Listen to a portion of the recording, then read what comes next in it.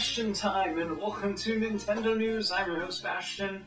Let's get to that first story. So lately, it's been all the rage to badmouth the Wii U in the media. However, an EA employee took to Twitter and said all kinds of things that really, as somebody who develops games for the Wii U, he probably shouldn't be saying.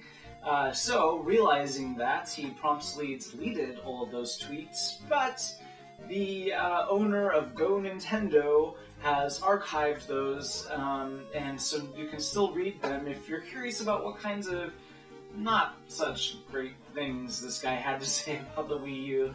Go ahead and click on the link down below. So in the previous Nintendo News video, I talked about how Amazon has a tendency to just sort of make up information for their game listings. For instance, for the Adventure Time thing, they randomly pulled November 12th out of their behinds for the release date. Well, for Earthbound, which, as I understand it, is just going to be a digital download. It's a virtual console title, right?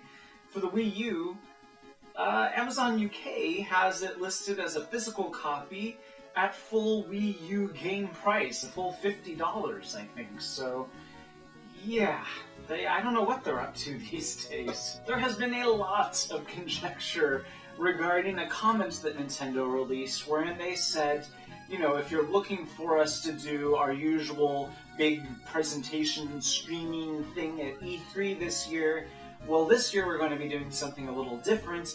And then out of nowhere, everybody took that to mean there's not going to be a Nintendo presentation at E3.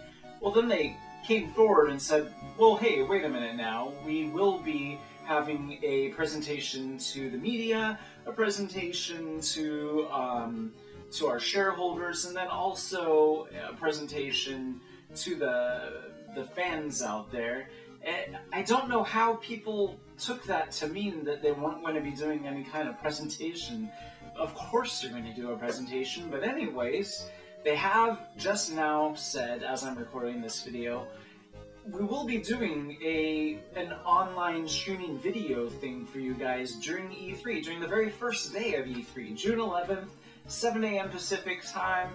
There will be an E3 Direct, so I hope that calms everybody down. I mean, obviously Nintendo was going to be doing some kind of streaming presentation for the fans. They would be crazy not to, so they are, don't worry.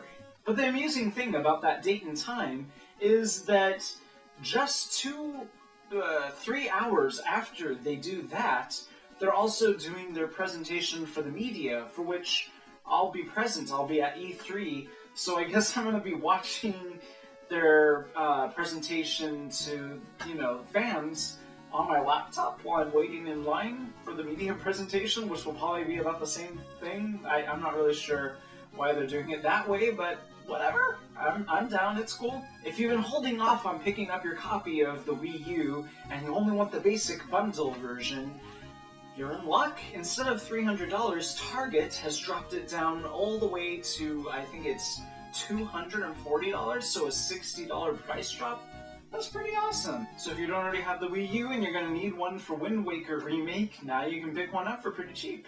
Some very interesting news that concerns the Xbox One is that, according to Amazon UK, since the announcement of Xbox One, the Wii U sales have skyrocketed. So I'm not sure if that's a case of people waiting to see what Xbox had to offer and then thinking, I think I'll stick with the Wii U.